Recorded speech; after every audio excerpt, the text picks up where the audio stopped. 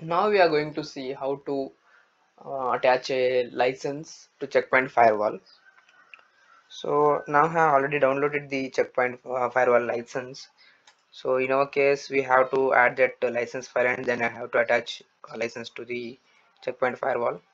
In this case, we are using the smart updater or distributor to add the license.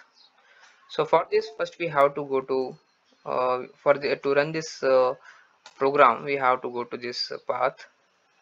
So first we have to go to on C folder, program it, files 86, checkpoint firewall, smart console, R81, and this in this we can find out the smart distributor program file.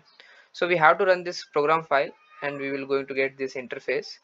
To attach the file, to add the license file, we have to click on this icon, then license and contracts, then add license, and I have already downloaded the file, so I am going to select the from file option.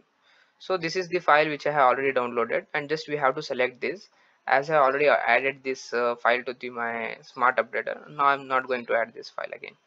So after adding that file, we have to click on this gateway. We have to right click on this, and we're going to get option get license, attach license. We have to click on attach license. We're going to get the which are the license which I have attached.